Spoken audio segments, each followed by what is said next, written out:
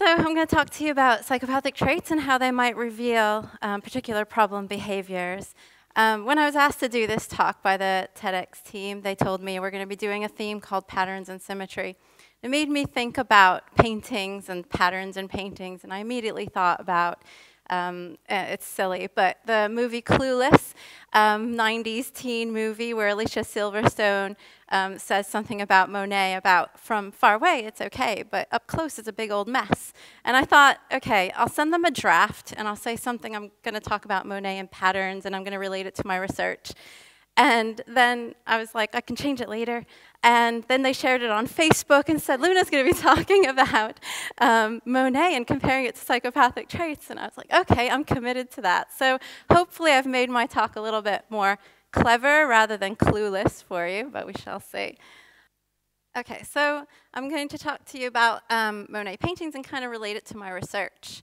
So if you look at a Monet painting, for example, or an impressionistic painting, you can see that there are patterns in it, and the paintings and colors look quite uniform from far away. When you zoom up close, you can see that the pattern really breaks down, and you start to see individual dots, and you find some lonely dots. So for example, there's some blue dots within this beige uniform color, and up here you can see there's some purple dots in the blue. And so these little lonely dots really enrich the overall quality of the painting. But they are few colors, so you can see there's just a few blue ones in here, but they're quite distinct in the pattern. And actually, I study antisocial behavior and problem behaviors in children, as I said. And I got this picture from Daily Mail article, and they were talking about how the painting had been slashed by drunks who were, I guess, out in a museum, as you do. And so I thought this was quite apropos because of my study on antisocial behavior. Now, of course, this would have been very costly to repair. And in the same way, we know that conduct problem behaviors and antisocial behaviors in young children are also very costly, not only in terms of juvenile justice costs, but also lost educational and job opportunities for young people who persistently get into trouble, but also the cost of possibly taking children out of their home and into care if the parents cannot control their behavior. So these problem behaviors are quite costly and something to pay attention to.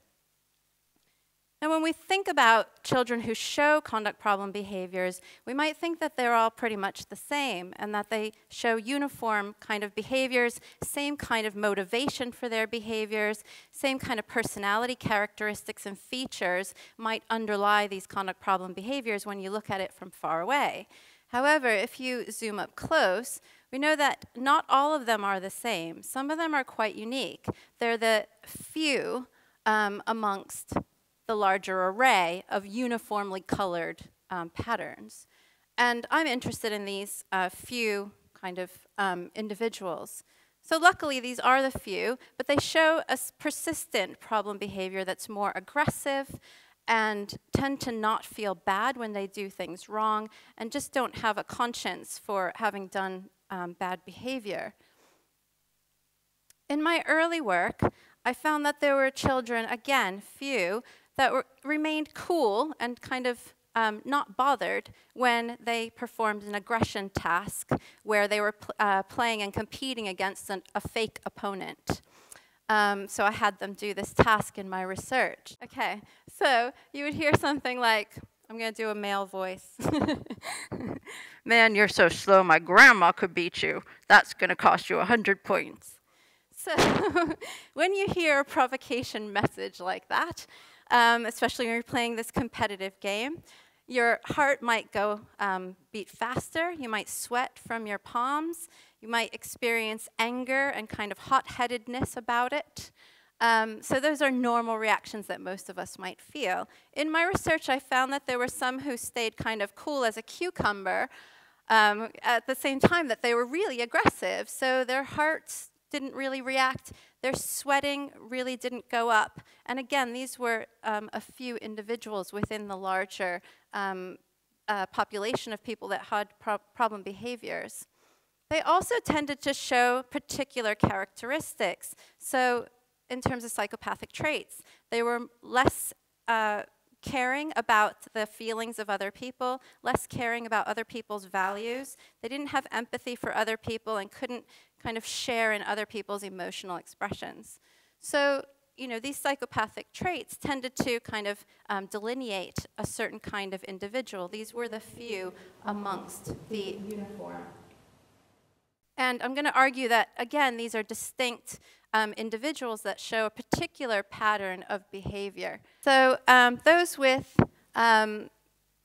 what I did was to survey individuals at initial time point, and those that had initially high conduct problem behaviors, shown in the black line, I followed them over time to see how their behaviors developed. And you can see that at time 2 years later, they're much higher than those who initially started with low conduct problem behaviors. But there's a pattern here, or a distinctiveness based on psychopathic traits. Those that had high conduct problem behaviors and high psychopathic-like traits at the initial survey were actually much higher than all the other individuals. And this is compared to those who initially had the same level of conduct problem behaviors at the initial survey, but who were low in psychopathic-like traits. So they're increasing in their conduct problem behaviors over time at an enormous rate. And this is contrasted from those who initially started low. And you can see there's some there that had high psychopathic-like traits. So high psychopathy is not always related to problem behaviors, although I would expect them to still be quite hurtful interpersonally. So this was only revealed when you look closer at the pattern of problem behaviors. So looking closer at the picture revealed this distinctiveness of those. Now, one thing in my field of research that we know is that the juxtaposition of people and their environments is also important. So the thought is that being a bad child is because you're with a bad parent, for example. So we know that targeting and showing parents how to respond better to child problem behaviors is an effective way to affect change in that problem behavior over time. So targeting the parent, we know that it changes the parent's behavior. So in that way, we think that perhaps the parent is a cause of the problem behavior. If we change the parent, the child changes, perhaps the parent was the cause after all. So that juxtaposition of a child with a particular parent may be quite important. The environment in which the child is growing up may be very important in terms of the influence on that child. So that led us to kind of look at clinical populations of kids to kind of understand where their problem behaviors come from. And again, we know that, or we think that parents' behavior is a huge contributing factor to the problem behaviors in those kids. But there was a really cool study done where they took children with problem behaviors. These were children with attention deficit hyperactivity disorder, and they gave them to other parents, parents of children who didn't have problem behaviors. Now, it was only temporary, it wasn't like forever, but they gave them to these new parents. And so really that juxtaposition of having a new parent with that problem behavior child should yield good behavior from that child. Actually, what happened was the parents tended to respond negatively to that child's problem behavior. So the old adage, you're driving me crazy, could actually hold water. Actually, the juxtaposition could work the other way. So it could be, one way, is that the parents' problem behaviors, or the parents' problem parenting, is maybe an action that is causing the child's problem behavior. But we could actually think of it as a reaction as well. So it could be that the poor parenting that we see from parents is actually a reaction to the child's problem behavior. And this is not an entirely new idea. We do know from influential research that when you have kind of a, well, I'll call this one, I called the other one a cool one, so we'll call this one kind of the hot child. We know that children who kind of push parents' buttons and push the boundaries of what they can get away with and have tantruming and whining and crying, that parents sometimes respond in kind, or sometimes parents back away from kind of controlling that problematic child because it becomes so difficult. And over time, this process could unfold with the child pushing further and further. Maybe the second time, the parent tries to hold their ground. But with this escalation of problem behaviors from the child, from tantruming, the child learns, if I push just that bit further, my parent will back down and I'll get what I want. And I'm not saying that the child is doing this consciously and that they're trying to manipulate the situation. It's just learning that we all do. When we have a payout, for example, we would reenact that behavior over and over again to get that payout, to get what we want. And so this is a coercive process that is happening bidirectionally. There's a reciprocal process going on between the parent and child that is leading to this behavior. I mean, think about if you take a child to a supermarket, for example, and they want some toy or they want chocolate, and they start, crawling on the floor, crying and tantruming and screaming, and you have other parents watching you. For a parent, it's really uncomfortable to not want to give in to that situation. And a child then learns, if I just push those boundaries, especially when it's on public display, I might get what I want. So there might be some children that are particularly attuned to the rewarding aspects of their problem behaviors. So they're aware of that payout, and they kind of live for it. And these are children that, again, I argue are more cool and more kind of callous the way that they use other people, who don't feel for other people and lack emotional depth. We call these callous and unemotional traits. They're part of the psychopathic trait dimension. Callous unemotional traits have now been added to diagnostic criteria of clinical disorders from the American Psychiatric Association that mental health workers use. And what we know is that children with callous unemotional traits don't respond as much to parents' behaviors. And in that way, we almost think of them as being resilient. Now, usually resilience is a good thing. You're resilient to, resistant to bacteria, resilient to, stressful life events. But actually, these children might be more resilient in that they're not affected by their environment, which could be a negative thing. For the hot child, what we know is that the things that influence their problematic behavior are things like not being able to communicate effectively with other people, lacking in intellectual functioning or reasoning ability. We also know that it's related to, their problem behaviors might be related to poor parenting, being too harsh or being too lax in your parenting. But also their problem behaviors might result from, hanging around bad peers, for example. In contrast, the child who is more cool is actually more calculated in their behavior. And so their problem behaviors, as I've shown in previous work of mine, is not related to poor intellectual functioning. They're pretty normal in intellectual functioning. They're able to reason quite well. They're able to communicate well. Their poor behaviors, recent research shows, is probably not related to hanging out with bad peers. So possibly it's motivated from their own kind of personality.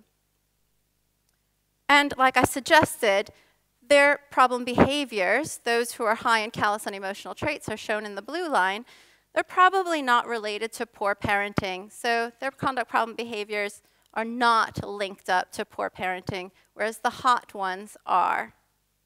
And you can see that more effectively here.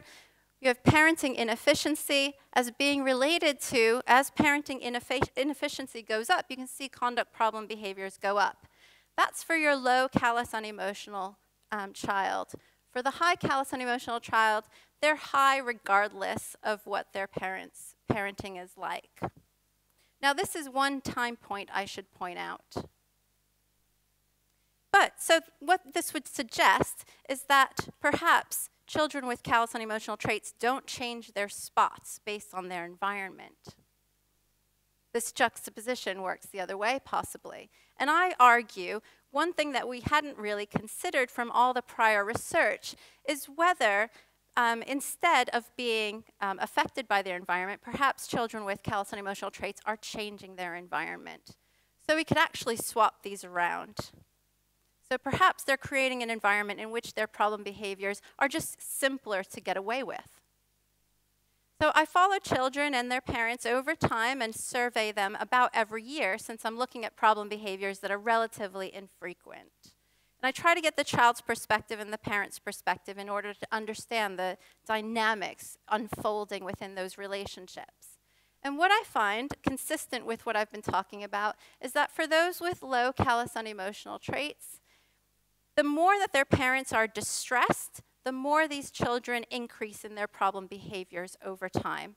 So their parents' distress and feeling inefficient with their parenting is causing their problem behaviors to go up over time. For those with high callous-unemotional traits, we don't find that. So for them, we actually find that the more that they engage in problem behaviors or have more conduct problems, parents tended to become more distressed over time based on those problem behaviors. Parents also became more erratic and less stable in their control. So, setting limits and having curfews and things like this, they tended to be more erratic if they had a child with callous-unemotional traits. And lastly, if these children showed severe problem behavior, so if they had delinquent behavior, their parents even more reduced in their control or backed off in terms of the control. So these children seem to be more resilient to those parenting strategies, and they're also creating an environment in which their behavior might be more less controlled. And so they're able to engage in problem behaviors over time because their environment is changing to suit that problem behavior. Again, I'm not arguing that this is conscious on their part. It's just that everything's creating a perfect storm for creating bad behavior because people are backing off from them because they don't seem to respond to punishment, for example. So in that way, instead of it being an action in the case of children who have callous-unemotional traits, it's more of a reaction. Parents are reacting to the behavior. And one thing that was really interesting to me is that not only are parents aware of the conduct problem behaviors and kind of reacting to them, they're actually reacting to the way in which those problem behaviors are evidenced without remorse. So one way that we can change, even though parents may not be the cause of problem behaviors, we can definitely make them a part of the process to eliminate problem behaviors. So it could be that focusing on the emotional connection early on could diffuse the effects of callous-unemotional traits. Work in my lab and others shows that parental warmth, for example, is one way to diffuse the effects of callous-unemotional traits. Another way is to talk to children about thoughts and feelings early on. And what we know is that, think about the painting, any mistakes or inadvertent brush strokes within that painting are fixed simpler early on rather than later when the pattern might become too complex to